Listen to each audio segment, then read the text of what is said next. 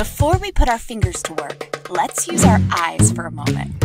Take a look at your keyboard. Do you notice anything different about the F and J keys?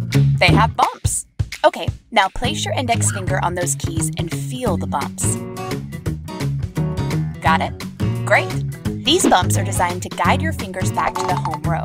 Your fingers will always return to this row of keys whenever you aren't typing. With your index finger resting on the F and J keys, place your remaining fingers on the keyboard. You should feel them touching the 3 keys on either side of the F and J. Good job! Your fingers are officially in the home row position. Don't worry, we didn't forget about your thumbs. Their job is to press the space bar. Keep your thumbs resting just above the space bar.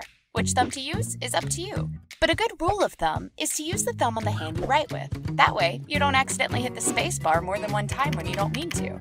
You may be tempted to look down at the keys while typing. That's normal. Looking down occasionally is okay in the beginning. As you practice more, try to keep your eyes on the screen and let your fingers work their magic. Now you know the home row.